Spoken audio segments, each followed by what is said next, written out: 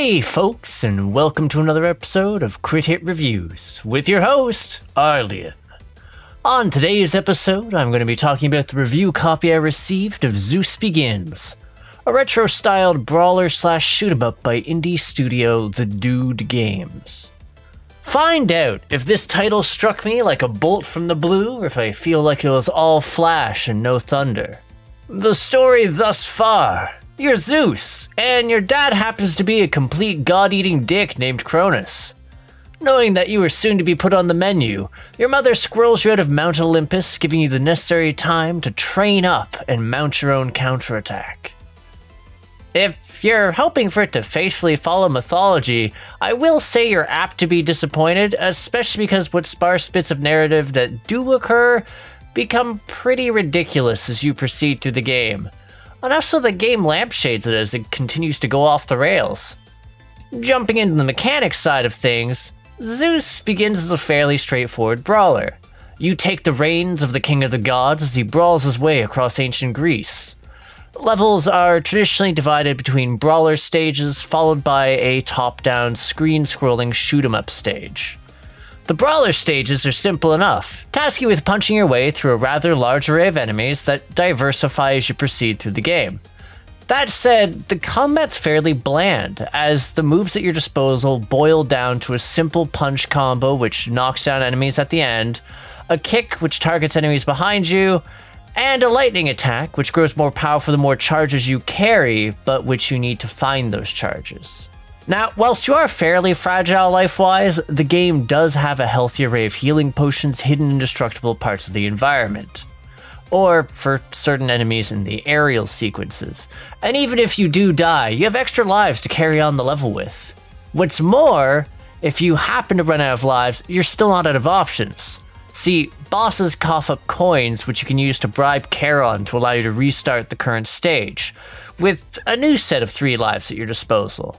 Not that things were too challenging, given that non-boss combat mostly boiled down to me skipping around the room gathering up enemies into relatively tight bunches so I could pummel them with a combo. I mean, yes, if I'm inattentive and let them surround me, they can obliterate my health.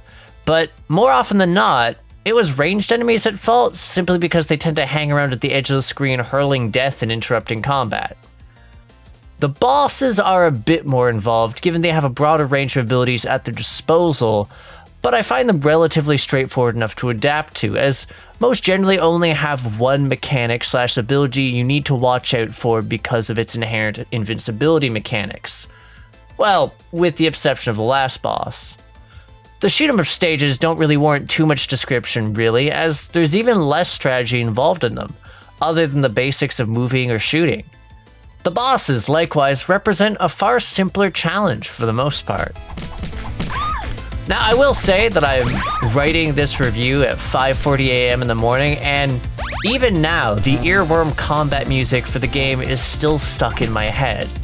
While I didn't care that much for the sound effects, the stage music was a lot of fun to listen to. Animation-wise, I'd say it does do a decent job of converting mythological creatures into River City-style beat-em-up antagonists. The designs didn't quite wow me, but they were pretty fun. Still, it was hard to get it out of my head that the dev was a massive fan of Dragon Ball Z, especially when I was staring at both Zeus and Hades' character designs and the way they look when they cast spells. But hey, all of this said, this brings me to the finale, and well, here goes. To preface my thoughts, I'd like to think I'm decent at games, but I know I'm not the best. That said, it only took me 43 minutes to clear Zeus Begins from start to finish. And that includes time spent reading the story and sitting at the credits. It wasn't a bad stretch of time, though I mostly didn't care for the aerial levels, and it certainly felt like it could have used a lot more mechanical depth, feeling more than anything like a demo than a full-fledged experience, especially given the extremely limited moveset at a player's disposal.